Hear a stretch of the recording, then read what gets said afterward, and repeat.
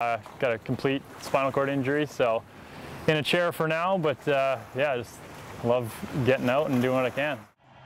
Bruce Cook may have been injured attempting a world-first double front flip on his dirt bike back in January, but that doesn't mean he's letting anything stand in his way. Approached by local filmmaker Carrie Missler to shoot a scene for his up-and-coming production, The Paddler Movie, Cook didn't hesitate to try wake surfing, despite his physical disadvantage.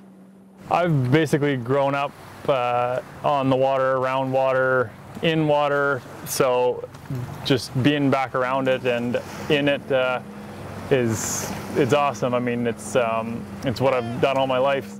If any guy's up for a challenge, it's going to be Bruce Cook. I mean, I've seen the guy do everything, you know, from double front flips on a snowboard to his motorbike. So I just asked him if he wanted to come out surfing, and sure enough, we were out there. Honestly, he was surfing 10 minutes after we grabbed him. The Paddler Movie follows Kelowna local Bob Purdy and his attempt to change the way we live on the planet by paddling every day, despite harsh weather conditions. Purdy, who had never met Cook before, was inspired by the motocross rider's ambition and drive and knew it was this kind of motivation that would be fundamental to the film. He's a very determined young man, and there's not much that's going to stop him in life, I don't think, to go through an accident like he went through and recover from it the way he has. I think it was only 6 months ago that he had the accident. He's a person that we really should be listening to. He captures the spirit of people with those types of challenges in a big way. Missler teamed up with Surf Kelowna to take Cook out onto Kalmalka Lake. Surf Kelowna is a father-son team who were highlighted in Missler's previous film, the Canadian Surfer Movie.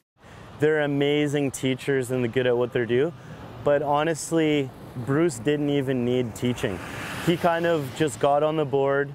We gave him a few pointers. He went at it, and he was just amazing.